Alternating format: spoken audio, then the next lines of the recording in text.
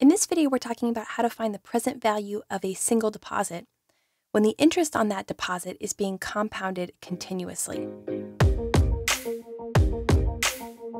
So let's talk about those three things for a second.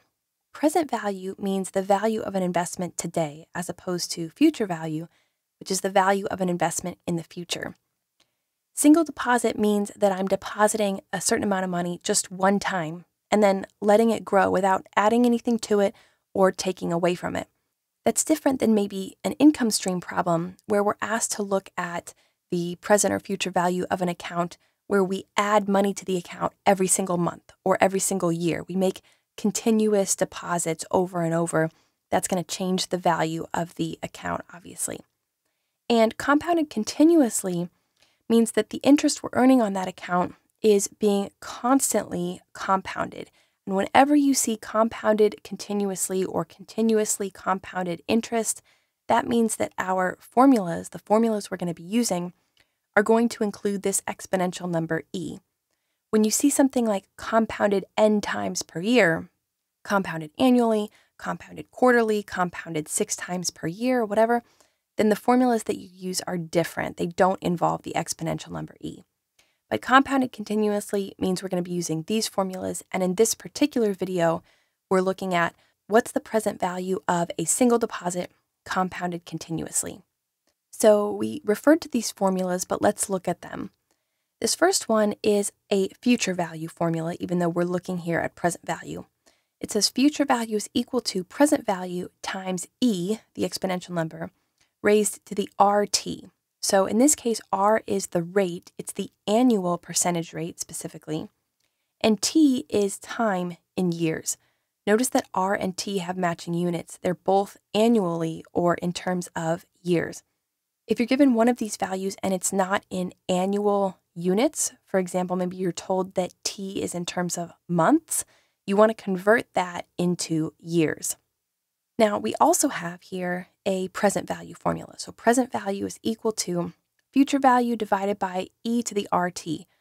Well, notice here that this present value formula just comes directly from the future value formula. All we did to the future value formula was divide both sides by e to the RT in order to solve for PV and get it by itself.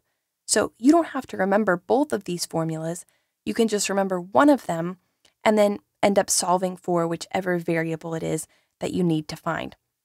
So let's go through an example where we find present value. We'll go ahead and use this present value formula specifically, but of course we could use the future value formula as well, and we would just end up solving for PV. So here's our problem. If we want to have $15,000 in an account in 4 years from now, so we're standing here today, and in 4 years from now, we want $15,000 in an account that we own. That account between now and then is going to earn 8% interest compounded continuously. So if that's the case, then how much do we need to have in the account today in order to get to our $15,000 goal? Well, with problems like these, the first thing you want to do is write down everything that we know. So we know the future value of the account is going to be $15,000 because that is what we want to have in the future. That's our future amount. We also know that T is going to be 4 years because we were told that we wanted to have $15,000 in 4 years' time. We know that the account earns 8% interest, so our interest rate, R, is going to be 8%, and we need to be able to convert that percentage rate to a decimal. Well, 8% as a decimal is 0.08. Be careful not to use 0.8. 0.8 is 80%. 0.08 is 8%. So R, the interest rate, is going to be 0.08, and then we're compounding continuously. That just confirms that we need to use these formulas that include the exponential number e. Of course, what we're trying to solve for is present value. How much do we need in the account today? So if we plug what we have into our present value formula, we have future value, 15,000, divided by e to the RT. So the e always stays. And then we raise that to the decimal number that represents our rate times the time of 4 years. And we could just plug this whole thing into our calculator, or we could simplify the denominator first and say 15,000 divided by e to the 0.08 times 4 is 0.32. We could do that intermediary step. But the value we're going to get here is about 10,892.20. And remember, since this answer is in terms of dollars, we can round to the nearest cents. You want to round to the hundredths place since we've got this in terms of dollars and cents.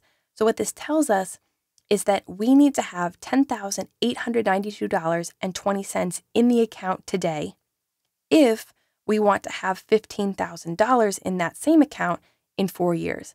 And that's based on the fact that interest is compounded continuously and we're earning 8%. If we were earning a different percentage rate, then this number would change. Or if the time was different, we had more time or less time to get to that $15,000, this number would be different. But at 8% compounded continuously with 4 years, in order to get to $15,000, we need $10,892.20 today. And just to prove what we were talking about earlier, remember you could still plug this into the future value formula if you don't want to remember the present value formula.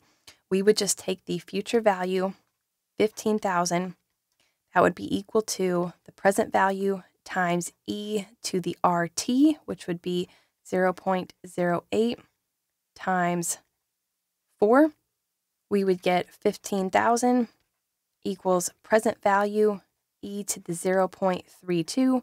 We could divide both sides by e to the 0.32 and we'd get 15,000 over e to the 0.32 equals present value, and do that on our calculator and we would get the same value. Present value is equal to 10,892.20. So with either formula, you can solve for the variable that you need, and that'll include the other variables as well. Not only can you solve for future value or present value, but if the value you're missing is the rate or the value you're missing is the time, you can plug in for all of the other variables and then just solve for the value that you're missing.